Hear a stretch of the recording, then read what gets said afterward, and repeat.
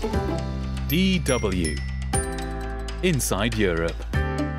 Hello and welcome. I'm Nick Martin in Germany. On today's programme, France steps up Olympic security after sabotage attacks on the rail network. Paris basks in Olympic glory. Our correspondent at the Games gives us his take on the first week. No pollution concerns for reporter John Lawrenson, who goes for a swim in the Seine. There was a nice family nearby who'd also come here to swim, which was reassuring, and the water was blissfully cool.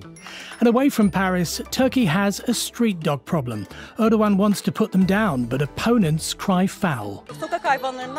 Scientific studies have shown that sterilizing animals, especially dogs, reduces not only their numbers but also attacks on people. Those stories and more coming up on the programme. Once again, our first half this week will be mostly focused on the Olympics. Since the Games in Paris began, France has weathered a raft of security threats, including 3 acts of vandalism on its high-speed rail network, which have been blamed on far-left extremists. The government has deployed a massive security force, including tens of thousands of police, gendarmes and soldiers. Many troops now on the streets have done stints in places like Afghanistan, Africa and the Middle East. Now they face a very different terrain and mission, as Lisa Bryant reports from the French capital. Troops on a morning patrol in northeastern Paris. Many Parisians have left on summer holiday. Tourists are mostly in more popular locations. But these troops are on alert. On va être vigilant sur tout notre environnement, donc ça va être... Paratrooper Sergeant Jan heads the morning patrol. For security reasons, he can only be identified by his first name and rank. He says the troops must be vigilant in every environment. Whether it's a threat or a problem the population could have, they must intervene. The soldiers are housed in several spots around Paris, including here at Cap Mimoun on the edge of the city, which can house up to 4,500 troops. It's equipped with sleeping, sports and eating facilities, including a cafeteria that serves up more than 2,000 meals. These troops are a long way from missions in Iraq and the Sahel, where some have done duty. Néanmoins, c'est quand même différent par rapport à un contexte. Chief Sergeant Charlie served in Gabon, the Central African Republic, Ivory Coast, and Mali. Tout à fait. Donc le Mali, c'était une mission assez rustique. On a effectué. The Mali mission was out in the countryside. We had 3 months of non-stop desert. The goal was to serve in an anti-terrorism campaign in the 3 frontier regions of Mali, Niger and Burkina Faso. He and his colleagues are part of Opération Sentinelle, first launched in 2015 after the Paris terrorist attacks. Tout à fait, c'est ma 6e opération Sentinelle. Chief Sergeant Charlie was there. The troops are also under threat today. One soldier survived a stabbing attack earlier this month. The suspect was arrested. They put in marathon days starting at 5 a.m. and ending after midnight. We have to secure the place where there are a lot of people, like the train station or the scene of the river, the Seine, the fan zone. That's Captain Corentin, another one of the paratroopers. He and his fellow soldiers also get questions from visitors, including directions to various locations. I am very proud to be here for the Games because, the last time it's about 100 years. The Olympic Games take place in Paris, so it's one time in a lifetime. Many people seem happy to have the extra security, like Chantal Istolainen enjoying the morning sun.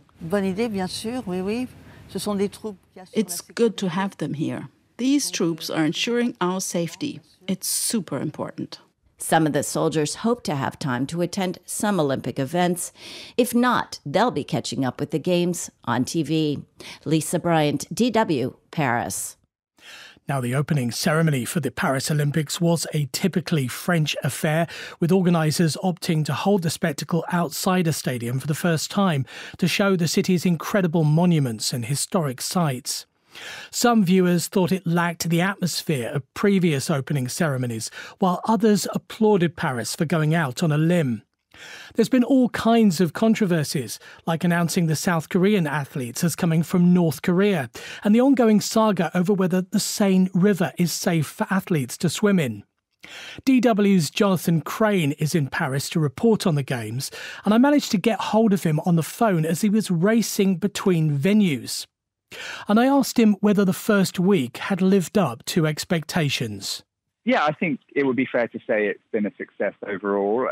7 days, I can't believe it. You know, when you start these things and you think, oh, I've got more than 2 weeks of sport ahead of me. And then all of a sudden you're halfway through in the blink of an eye. It's incredible, really. But just in terms of what I've seen with my own eyes, you know, there's not been many empty seats in the arenas I've been to. Paris seems pretty full with Olympic fans. We've been hearing in the run-up to the Olympics, oh, the tourists are going to stay away, the Parisians will leave, it'll be a ghost town. I mean, it really isn't. It's full with people.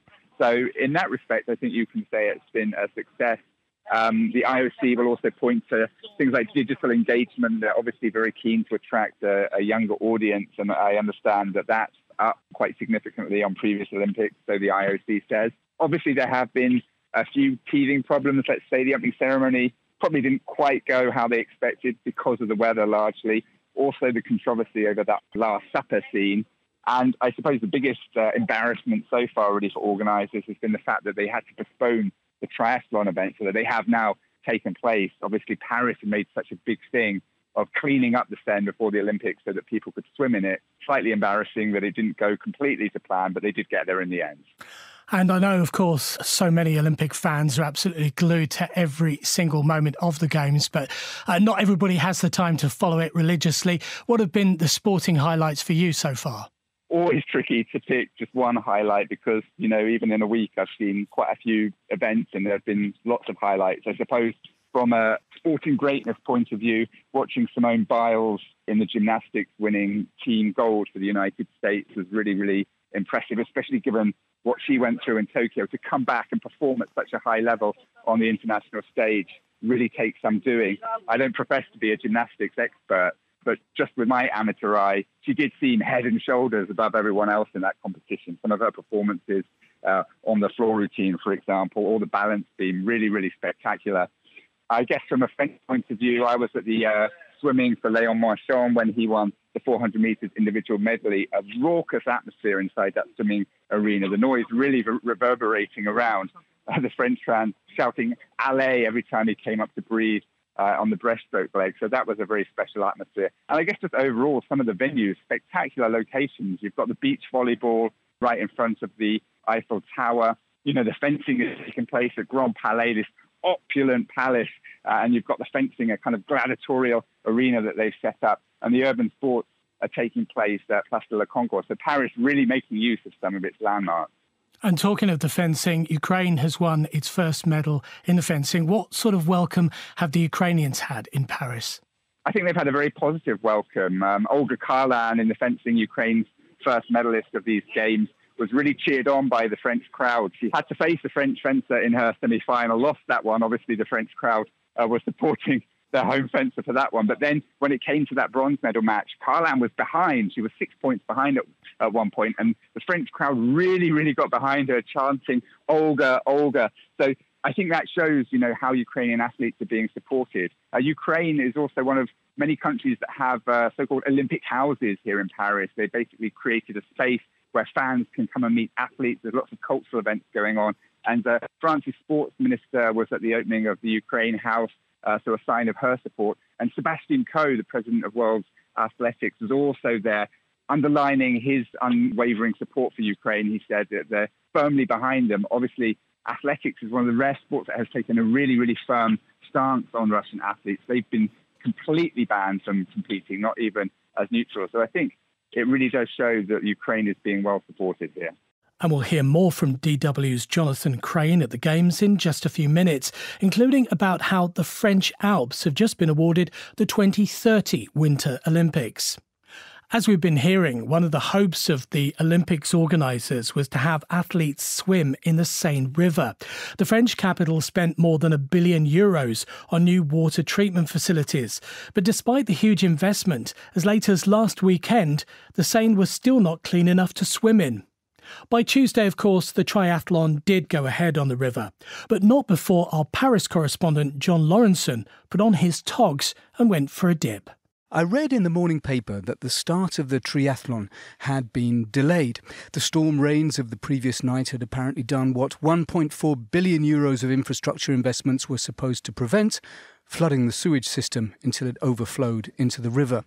Paris had lost its great eco-gamble, failed to make the Seine swimmable in time for the Olympic Games, at least by people who aren't trying to commit suicide. I finished my breakfast and drove off to a place called Mantes. Mantes, I later read on Wikipedia, is where, after conquering England, the Duke of Normandy, William the Conqueror, attacked the Kingdom of France and was fatally wounded by his horse. I wasn't going there for that, but to write about the joys of walking the path along the chalk cliffs above the wide meanderings of the Seine. It was a very hot day, the start of a West European heatwave. After walking 10 kilometres or so, I stopped for a beer in a cafe. It was like 32 degrees Celsius or something. As I was leaving, I asked a big bearded local if you could swim here. "Of course you can," he said. "I swim here every year." And as I trotted off in the direction he recommended, he shouted, slightly weirdly, but then spontaneous humour is a hit-and-miss affair, "Think of me and you'll swim faster." A few minutes later, I was wading into the Seine, trying not to think about the bearded bloke, or, above all, the fact that Paris is upstream and the above European standard levels of this, that, and let's face it, probably the other, are all washing my way. But frankly, astonishingly perhaps even, it wasn't difficult. The water seemed kind of okay. There was a nice family nearby who'd also come here to swim, which was reassuring, and the water was blissfully cool. I did a bit of breaststroke, that's the one that keeps your mouth at maximum distance from the water. And, as I got into it, went for some serious backstroke, swimming against the current, which was very strong, and ended with a bit of Anne Hidalgo class front crawl. An enormous barge appeared. Its name was Smack, probably Dutch for something, I thought. A nice member of the nice family said we'd better all get out because of the wash, so out I got. Feeling, I must say, like a bit of an Olympian. I had had my Seine baptism and I had seen the light. This river was swimmable. It was going to be great. About a half an hour later, I felt a slightly strange soreness inside my chest, like it was burning a bit. Probably nothing to do with it, I thought. And I do feel completely fine now. A couple of days later, the triathlon finally got underway, and I'm sure they're all fine too. Well, almost sure. John Lawrenson, DW, just a little downstream from Paris. Now, social media went into overdrive last Friday evening during the opening ceremony for the Paris Olympics. It was quite the feat to host the spectacle along the River Seine instead of inside the stadium. But not everyone was impressed. I asked DW's Jonathan Crane, who's in Paris, if the ceremony missed something from being staged on the river. I don't think so, actually. I don't think it really missed anything. I mean, these opening ceremonies, they always last quite a long time. It's an opportunity for a host country to show off its culture, show off its history. And I think, Paris has to be commended for attempting to try something new. And it was something really, really ambitious. Obviously, it required a lot of security reinforcements, lots of threats being made in the run-up to the Games. But you could say they pulled it off. And as I said, the one shame was the weather, because the whole idea of doing it on the Seine, this 6-kilometre stretch on the Seine, was to show off Paris in all its beauty. That river runs past some of Paris's most famous landmarks, Notre Dame Cathedral. It goes past the Grand Palais, it goes past Invalides, and then to finish up in front of the Eiffel Tower. The rain obviously then dampened spirits and also dampened, I would say, the visuals. We were expecting some really spectacular visuals, and perhaps with the rain it didn't quite happen. But I think also from an athlete's point of view, often, the athletes will file into a stadium and then they're stood around waiting for all the athletes to come in, before you had the next part of the show. This was one show running all at the same time, mixed in together, the athletes on the boat. So I think they appreciated it as well. And although the Games were awarded to Paris, many of the events are being held elsewhere in France. Obviously, the windsurfing was understandable. It was going to be held in the Mediterranean waters of Marseille. But what about the reasoning behind including Lyon, Saint-Etienne, Bordeaux, Nantes? Was this just to spread the love, was it?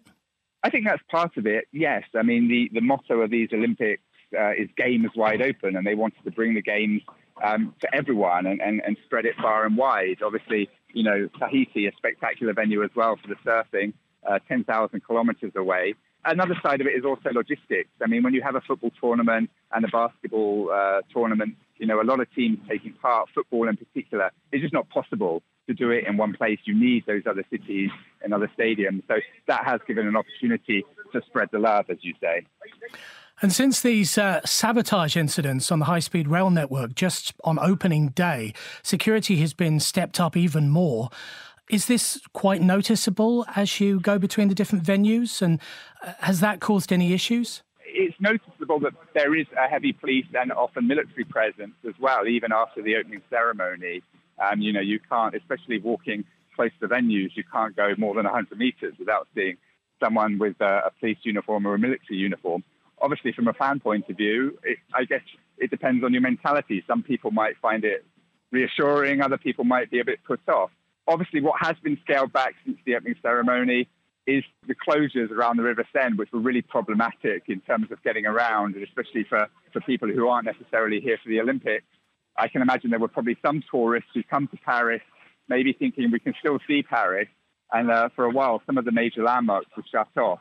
Security remains an issue. Authorities are quite tight-lipped on the exact measures they're taking, understandably so, but there is still a heavy presence around the city. And before you go, I've got to ask you about the French Alps being awarded the 2030 Winter Olympics. The award comes with quite a few caveats from the IOC. Can you just explain what they are and why they've been stipulated? Yes, I mean, essentially the IOC wants financial guarantees, and this is standard for any bid. The IOC has revised its bidding process now. So gone are the days where several host nations would kind of put together a bid book and then present it and all compete. Obviously a very costly process. The IOC is trying to tone that down a bit. So they identify host cities that they work directly with and then gradually refine the bid. But as part of that, obviously they want financial guarantees from the government that they can pull this off, that they can put on a games. It's obviously no small undertaking. It still costs billions to put on these games. So they want those guarantees.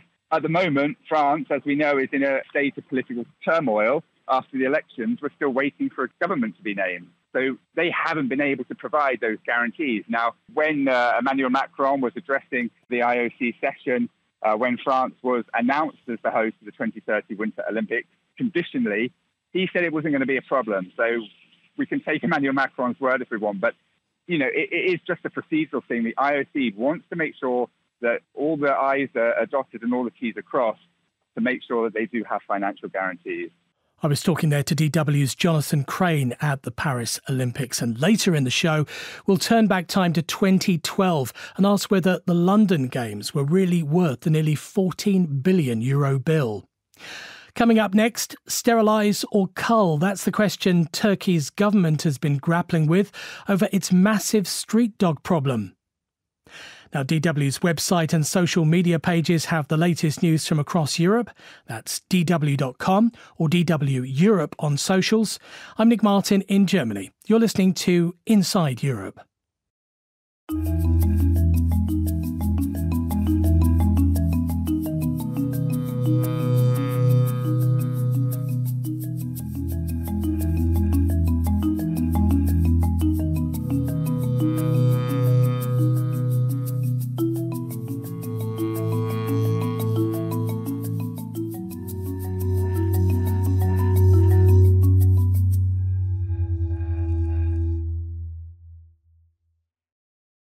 Now to Turkey, where the country's parliament is considering controversial legislation to cull millions of street dogs.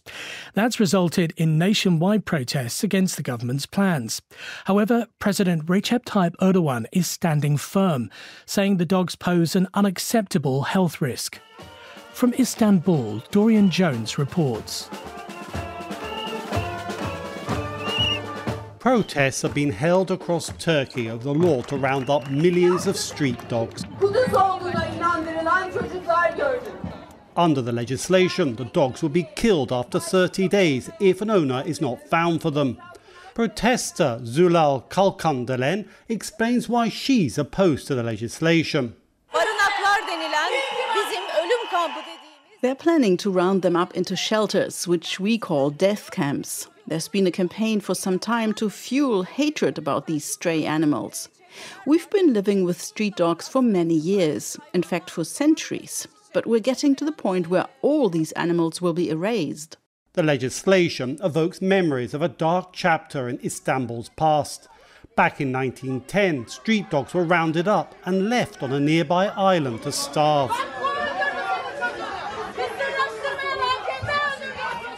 In Parliament, tensions rose as deputies exchanged insults over the culling legislation, opening another deep divide in an already fractured political landscape. But President Recep Tayyip Erdogan dismisses opponents' concerns. He claims stray animals have become a menace to society, causing traffic accidents and spreading disease. Gerçek şudur. Toplumun çok büyük bir kesimi bu meselenin bir an önce... The last word on this issue, says Erdogan, should come from the poor person who was attacked by a dog, or the mother who lost her daughter to dogs and who carries her daughter's pain in her heart.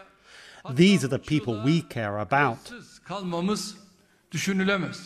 However, activists say there are more humane ways to address concerns over the number of street dogs. Lawyer Elçem Cemre Sencan is one of the protest organisers. Some people are disturbed by these stray animals or too afraid to even touch them. But the solution is not to put the dogs to sleep. Scientific studies have shown that sterilizing animals, especially dogs, reduces not only their numbers but also attacks on people. Veterinarians have pointed out that the cost of euthanizing a dog is many times more expensive than sterilization. But critics suggest politics could be behind the proposed cull. Erdogan's AK party recently suffered a heavy defeat in local elections, and the country is grappling with nearly 100% inflation. So is Erdogan trying to consolidate his religious base by calculating that it's mainly people from the secular opposition who are against the street dog legislation? Protester Eyüp Cice Ali is a professor at Istanbul's Nişantaşı University. We know our problems in the country. World knows our problems, economic crisis, and we have human rights problems around everywhere. But they want to change the main topics to these animals. We are born with them, we live with them, we grew up with them, and now they want to collect all of them and kill them all. So we are against them. We are here to protect our values, values of respect and dignity for human and animal rights. According to a recent opinion poll, less than 3% support the plan to euthanize street dogs, but 80% believe they should be put in shelters. And the protests are drawing both the secular and religious. Erdogan's war against street dogs could be risky, a sentiment shared by at least one parliamentarian of the president's party, who was quoted anonymously as saying that killing dogs is really a popular move. Dorian Jones, DW, Istanbul. And I'd like to remind you to subscribe to our show wherever you get your podcasts to hear all the big, interesting stories from across Europe. This is Inside Europe, and I'm Nick Martin in Germany.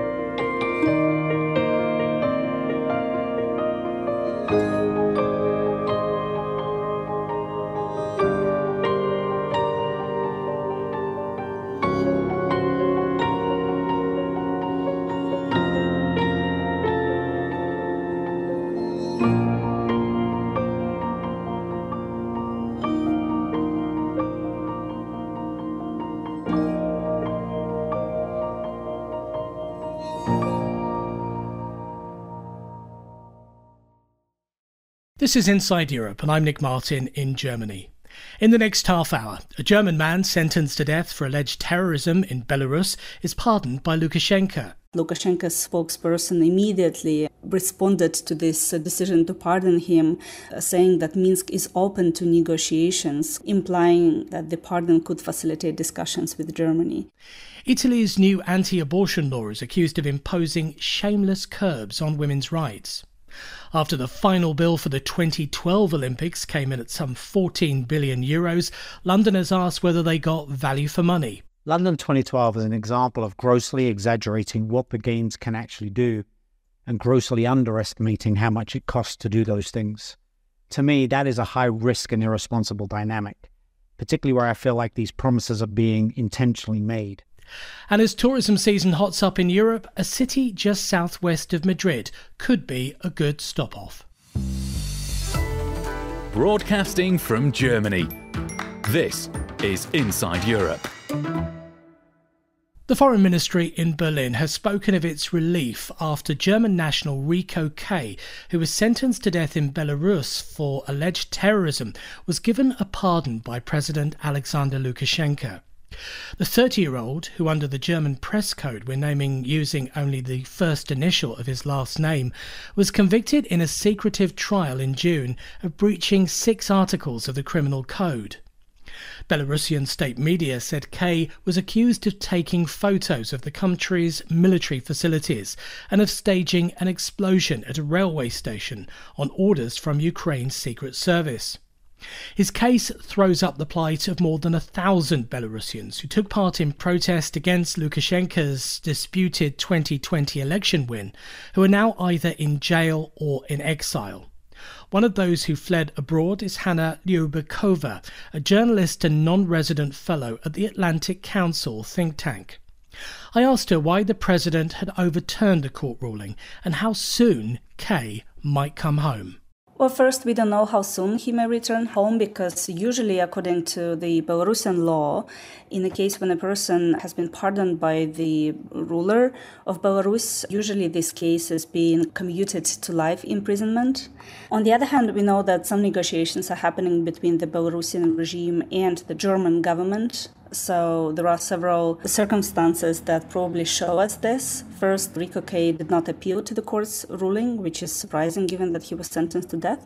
Second, even before this pardon, propaganda indicated that the regime had proposed a list of options to Germany. And the third, perhaps, implication is that Lukashenko's spokesperson immediately responded to this decision to pardon him, saying that Minsk is open to negotiations concerning Rico K., implying, again, that the pardon could facilitate discussions with Germany. Indeed, there's now talk of some sort of prisoner exchange. Now, Kay was charged under 6 different parts of the Belarusian criminal code, including terrorism, espionage and mercenary activity. Specifics about the case only really started coming out when a video of Kay being paraded on Belarusian TV emerged. He was asking for a presidential pardon. So can you tell us a bit more about what he was alleged to have done? Rico K. said that he wanted to join fighters in Ukraine, but he tried to contact many of them and he reached out via Telegram or via some other platforms. One of them responded, and that account gave him a testing task to go to Belarus first. While the regime accused Rico K. of being connected to the Belarusian Kalinowski regiment in Ukraine, the one that is fighting on the side of Ukrainians, the propaganda clip did not prove that connection. And second, the Kalinowski regiment never gave such a task for any potential volunteer who wanted to join it to go to Belarus first. So there are many questions about it and who was behind this account and who actually talked to Rico K. regarding this task. Then there are some other inconsistencies in the movie. The explosion occurred on unused tracks on this railway station outside Minsk. It did not pose any risk to railway traffic. So if the task was to actually disrupt some railway traffic, that was not successful. So why was it organized there? The regime accuses him of acts of terrorism, which again, was not proven because this is something that Rico K. says. He was not aware of the fact that explosives were in a backpack that he was supposed to put on the tracks. He was also accused of mercenarism, which is, again, something surprising because even if he tried to join the armed forces of Ukraine, but that's an official unit, second, there is no war between Belarus and Ukraine, so why would the person be accused of that? So, as you see, there are some inconsistencies, and some experts have questions whether he was manipulated by the regime itself. Now, Belarus is the only country in Europe to maintain the death penalty. The country even extended the court's powers to apply this punishment for high treason and attempted terrorism. But wasn't this change related to the mass protests that broke out in 2020 after Lukashenko's disputed presidential election win? This change in legislation happened in May 2022 when Lukashenko approved this decision. And the most important change was that the death penalty would not only apply to people who committed terrorism, according to the regime, but also for attempts to carry out acts of terrorism.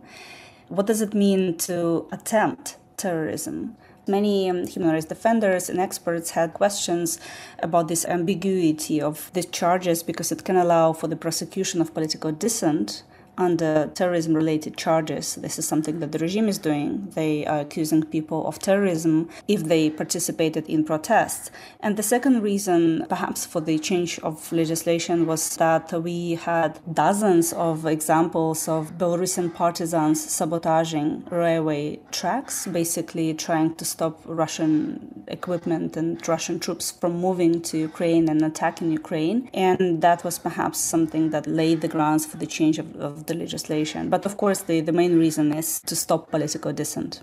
I was talking there to Belarusian journalist in exile, Hanna Lyubakova, who is also a non-resident fellow at the Atlantic Council think tank.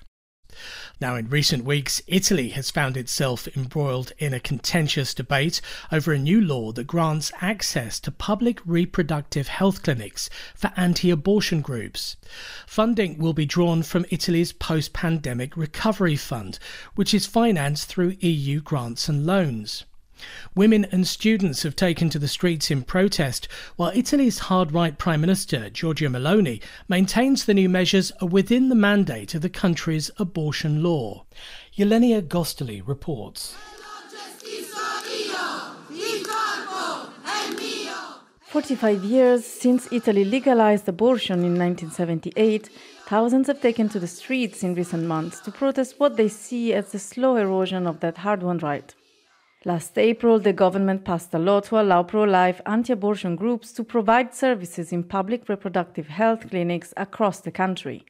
The aim of such services is, they say, to help women make informed decisions about abortion and financially support new mothers. Critics argue that these services are designed to dissuade women from having abortions. In some cases, these groups have been accused of spreading misinformation about the risks and consequences of terminating a pregnancy. Gynecologist Tulia Todros works in Turin, in the northwestern region of Piemonte. In the last few years, the region has become a sort of testing ground for right-wing policies. In 2020, Piemonte passed a law enabling the regional government to allocate public funds to support anti-abortion groups. So far, €2 million have been allocated. Amid the closure of public reproductive health clinics, which is an ongoing issue, and a lack of funds to pay professionals who should be present in these clinics, there's a very serious issue here. That there's money to pay these people to send us their so-called experts, who, in reality, are not experts at all. Italy has a decentralized healthcare system which leaves regional governments in charge. In recent years, right-wing regional administrations have increasingly catered to the demands of the anti-abortion movement. For instance, Piemonte and other regions have refused to comply with national guidelines designed to facilitate non-surgical abortions, banning the abortion pill. Others have introduced mandatory rules for burying a fetus. Along with a high rate of conscientious objectors, the situation has further increased existing barriers to getting an abortion in Italy. According to health authorities, 65% of gynecologists in Italy are objectors who refuse to provide abortions on moral or religious grounds. But data collected by an independent research group shows that in 72 hospitals across the country, the number of objectors is between 80 and 100%. 75-year-old Carla Quaglino was in her 20s when the law guaranteeing access to abortion was first passed. Today, she chairs Casa delle Donne, a women's home in Turin, and she's a well-known figure in the local feminist movement. She explains that since the law was passed, activists like her have been fighting for its application. In Piemonte, certain barriers have not been effective. Despite issues like conscientious objection, the region has consistently ensured the availability of healthcare providers. However, a notable figure from the previous regional council, Councillor Morone, has initiated efforts to undermine the application of Law 194.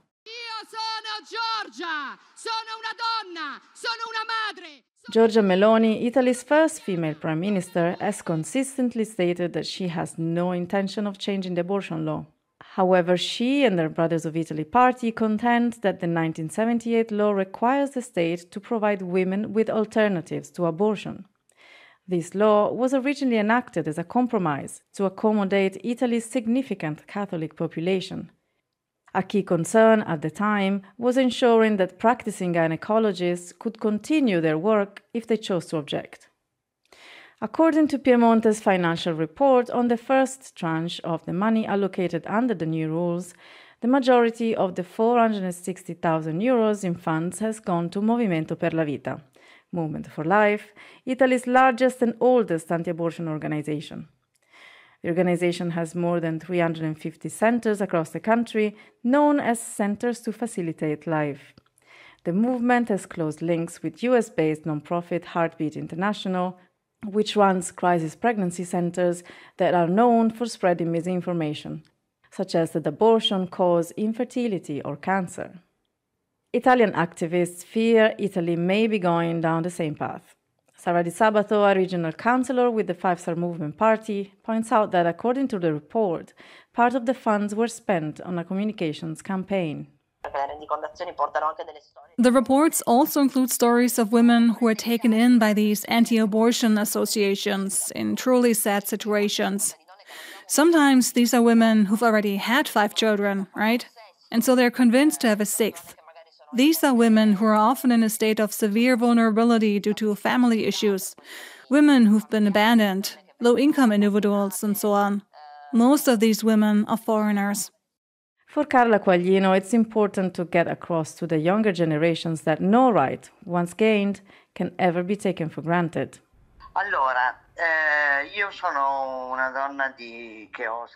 I'm 75 years old, so I was in my 20s when Law 194 was passed. When it was enacted, we immediately had to start defending it, even through a referendum. We all remember that.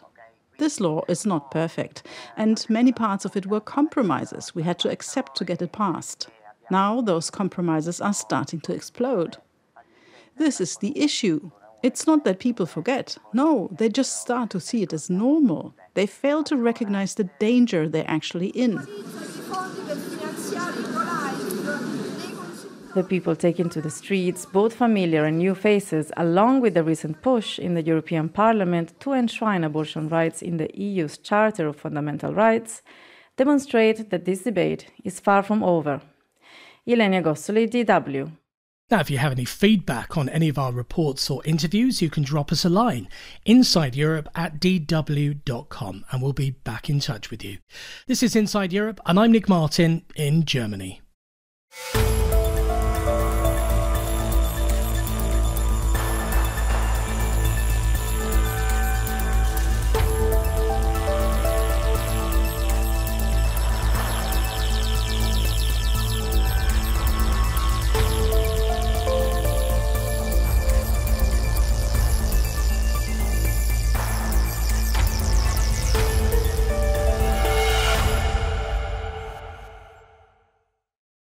Paris has received both praise and criticism for hosting the first ever Olympics opening ceremony outside a stadium.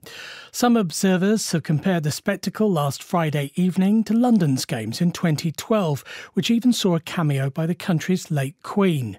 Staging the mega event always leads to questions about costs and benefits. The London Olympics cost British taxpayers around €13.7 billion at today's exchange rate.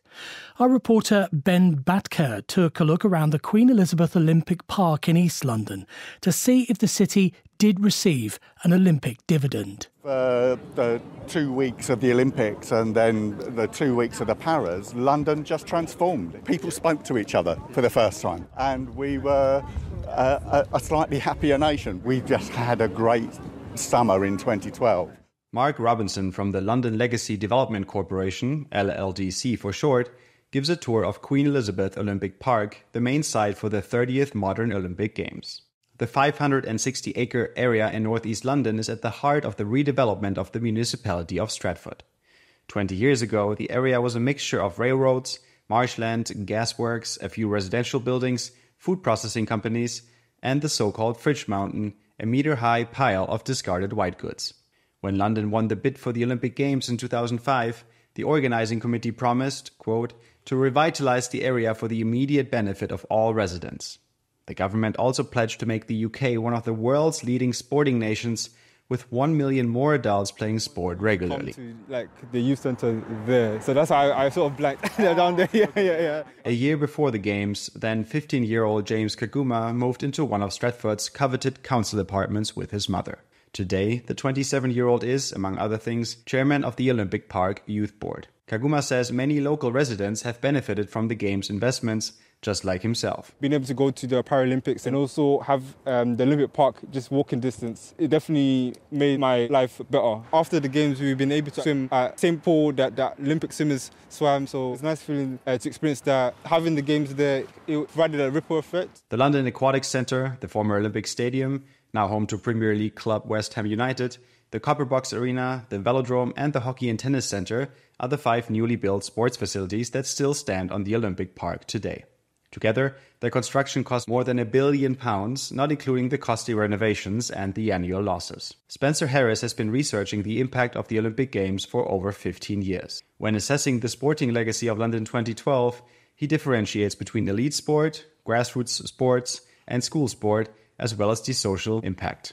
According to the University of Colorado researcher, the areas most likely to have been positively affected are elite sport and Britain's medal tally. The decision to invest heavily in elite sport development was taken long before the decision to even bid to host London 2012 at around $250 million per year. Therefore, what we saw at London 2012 in terms of podium success, Rio 2016, Tokyo in 2020, is largely a consequence of that funding. Now, did London 2012 give it an extra boost? Probably, but is that worth £10 billion worth of investment?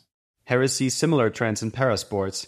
Although the Paralympic Games had a positive effect due to the 2-week media omnipresence of wheelchair basketball, goalball and para-athletics, they primarily acted as an acceleration of an already noticeable trend. The sports policy analyst's assessment of school and popular sport is consistently negative. The plan to make the nation fitter as a whole has failed miserably. I think we have predicted to show that there was very little positive impact on the sporting side of things, and if anything, maybe some negative impacts. While the participation of 5 to 11-year-olds in school sports stagnated, there was even a slight decline among 11 to 16-year-olds. This is despite the fact that £1.1 billion were invested in various programs between 2008 and 2015. The situation is even worse for club sports in the 16-plus age group. The vast majority of associations recorded a significant decline in participation and membership numbers. In addition, contrary to hopes, the obesity rate in the population increased slightly between 2012 and 2021. However, Harris concedes that the promotion of sport in the UK could at least have slowed down the negative trend in school and club sport. Moreover, London is no exception. According to Harris' own study, none of the 7 Olympic and Paralympic Games from 1996 to 2020, with the disputable exception of Beijing, increased participation in sport in the long term.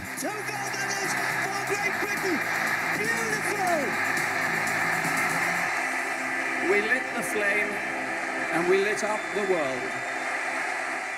At least as far as London 2012 is concerned, Harris nevertheless believes that properly invested sports promotion could have made a difference. Too little of the total of £2.7 billion in the post-Olympic period had reached the grassroots, though. Rather than investing in institutions and national-level organisations like the Football Association or British Cycling, that money really needed to find its way directly down to civic society and voluntary associations that make a difference on the street. So find a way to get the investment out to local community groups would be my advice for Paris. This leaves the question of the social impact. Over the years, the failure to meet social housing targets has been repeatedly criticized. There is also the accusation that commercial interests were placed above the needs of local residents. For example, many apartments built on the Olympic site were sold at high market prices, making them unaffordable for the majority of residents. Rosanna Laws, colleague of Mark Robinson at the LLDC, emphasizes that the Queen Elizabeth Olympic Park directly benefits local residents through the major sporting events as well as a new cultural and office quarter. We've got more than 1,000 elite sporting events on the park since 2014, and East Bank will bring the BBC, Victoria and Albert Museum, 2 universities, and that will return over £1.5 billion into London and into the local economy. In the longer term, we'll have created about 125,000 additional jobs in the surrounding boroughs. Despite these positive developments, the opportunity costs of the billions invested must be considered, according to Olympics expert Harris.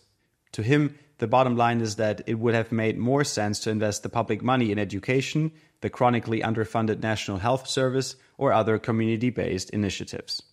London 2012 is an example of grossly exaggerating what the Games can actually do and grossly underestimating how much it costs to do those things.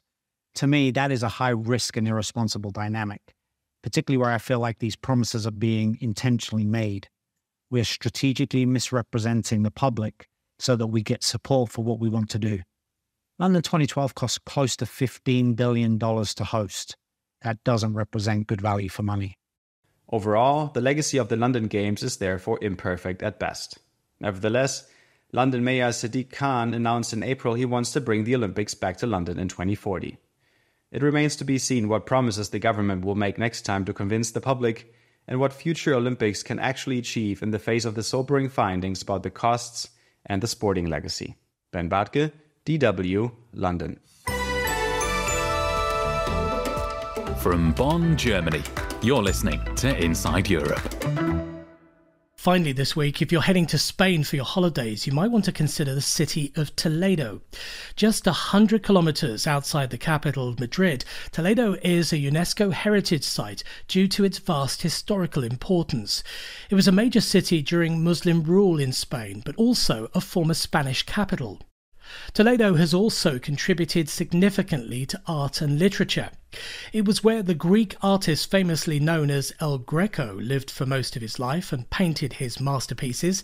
The city was also the literary inspiration for the writer Miguel Cervantes when he wrote Don Quixote. Inside Europe's Ashish Sharma tells us why it should be high up on your list of places to see. Well, I've just arrived in Toledo, and this is one of my favourite parts because the station is actually just outside the main walled city centre where all the historical buildings are, and the walk up takes in this breathtaking sights that await you. As I wander up, I can see the famous Alcantara Bridge. This is a Roman-built bridge, and it was the only access into Toledo. On the other side, the world-famous Roman fortress called El Cazar, built by the Romans and then rebuilt periodically by Spanish kings. It's perched on the highest point of the city and faces the bridge on the other side. It's no wonder that this is a UNESCO heritage site. Right, well, I've just arrived now in pretty much the central square, I suppose, of Toledo. It's Plaza Zocodover. My pronunciation isn't the best, but I've got with me an expert, Daniel Huller, who's one of the city tour guides. Daniel, nice to meet you. Good morning, nice to meet you too. Yes, welcome to my hometown Toledo, welcome to my city, and welcome to the old primitive capital of Spain. It was born during the Roman period. The meeting point here, the beginning for all groups, the meeting point for locals and for visitors is Zoco de Villa Square. Zoco? Which is where we are now, isn't it? This is where we are. That is the main Arabic square, the main, trading, selling animal square where the Muslims started to trade, sell animals.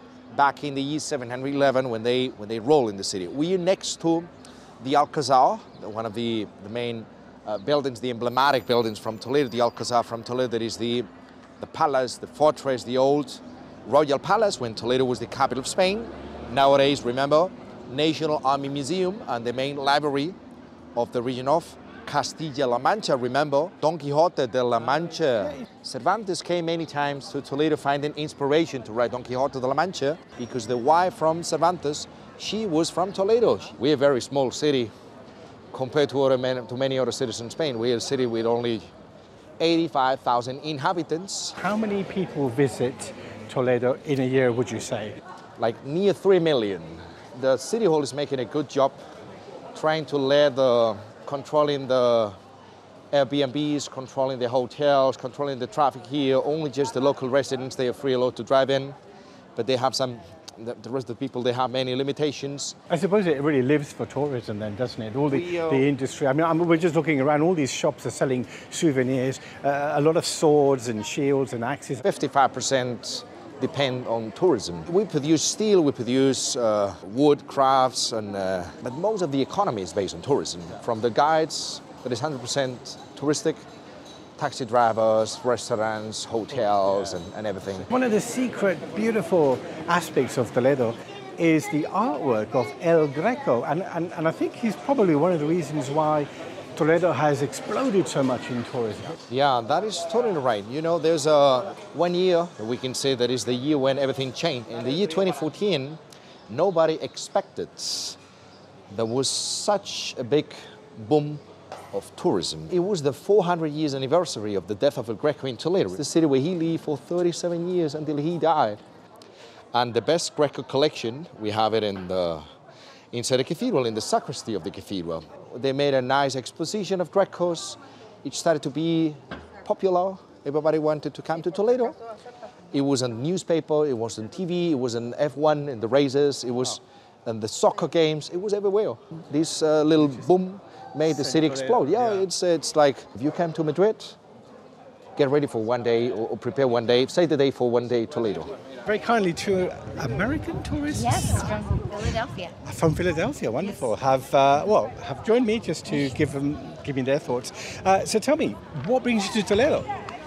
We've been to Madrid before, and we've heard that Toledo is just a beautiful UNESCO site, very unique, very historical, something not to be missed. And it is. It's very charming. You feel like you're being thrown back in time. We just took a tour of this cathedral. It's absolutely stunning and breathtaking inside. So we're here just for a little day trip. Yeah, she's more of the tour guide. She's looked everything up and figured everything out. I'm just kind of here to help navigate. We came here around 23 years ago and wanted to see if things have changed. And so, have they? Yeah. Not really. It's actually still quite a lot similar to how it was back then. It's just a lot busier. It's a lot busier and different types of cafes and places to eat. That's about it. But otherwise, it's still as beautiful as ever inside the cathedral.